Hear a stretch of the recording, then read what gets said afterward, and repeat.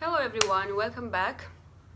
I hope all of you are having really happy life and a beautiful life. So I would like to come up with another topic. It's about relationship. So relationship, it could be with your family, with your relatives, with your mom, dad, or friends, or whoever. You know, relationship is a really beautiful thing that all of us are in need.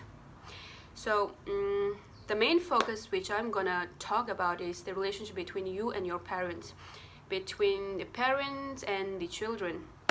So you know, if you want to have a really happy family and a mutual understanding and a kind of warm-hearted and a beautiful and a positive environment, first of all, you need to create a very beautiful space in your own home, your own house, with your family. Without further extending with other friends or whatever, first we have to create a really beautiful environment among your family. So for that, first point is observation is really important. So it could be in all the relationship, but yeah, even in a family, it's really important. Observation between you and your children, between you and your parents, it's really important to observe each other.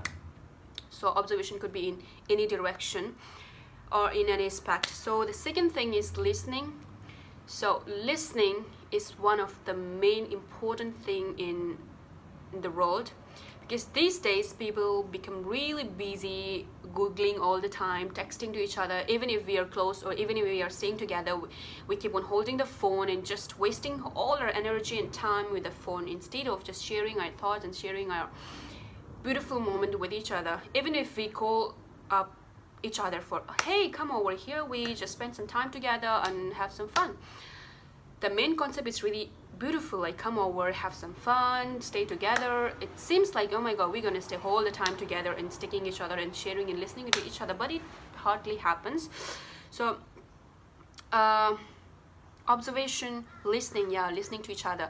It could be about any topic, no matter what, whether it's good or bad, negative or positive. Somehow you give time to listen to each other, because listening really helps you to understand other people and to know better.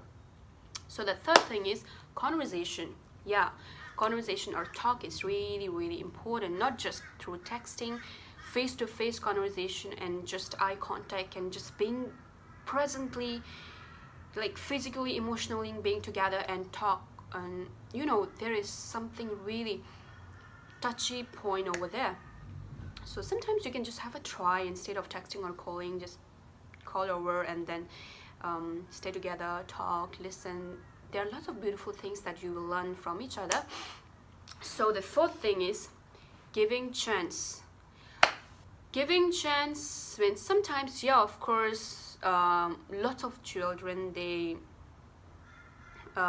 commit mistake and they falls into many ups and downs, but it does not mean that that's your final and full and final thing that you could never able to recover. It's not like that. Sometimes it's better to give chance no matter what.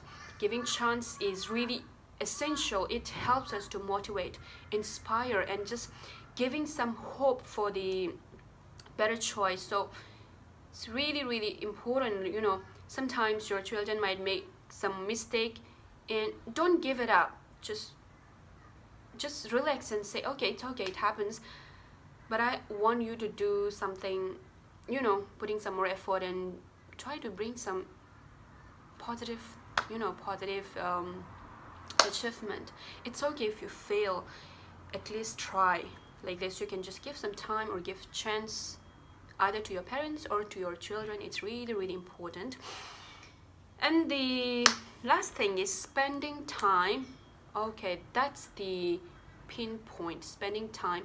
If you wanted to know other, or if you wanted to know each other really closely, or if you want to go closer to that person, dealing is much important. Without dealing, it's really difficult to recognize the person. You can hear lots of things from others about the secondary person or whatever. You can hear a lot about the you know, just by talk or from the friends. But if you really wanted to know that person, you have to approach and give time and talk to that person particularly. Suppose if I am good to you, it does not mean that I'm good to everyone, or if I'm good to other people, it does not mean that I'm good to you. So it depends on the circumstances, situations, or in like depends on many reasons. But after dealing or after spending time, you know, time is really important. We are selling our time. Like you do work. For working, you are selling your time and you are getting some money for that in return. So the most precious gift, I consider for me, the most precious gift is to give some time to gather and, you know, spend some time for listening or to whatever. It's really, really, really important. So there are 5 key points, that is observation, talking, or conversation, or listening to each other, or giving chance, and spending time. These are the 5 important things. I know there are many more important things, but these are the basic things that you should practice if you want to have a really good relationship in between you and your children.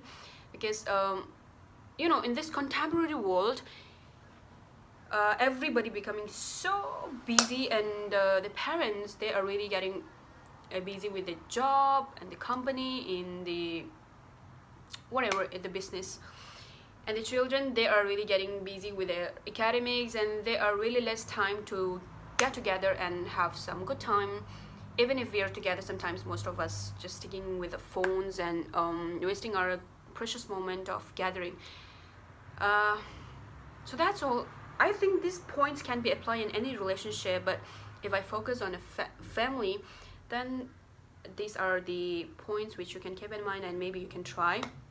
So that's all for today, and if you want to hear more about any topic, you can just leave the comment down there, or subscribe or like the video, and hopefully see you next time. And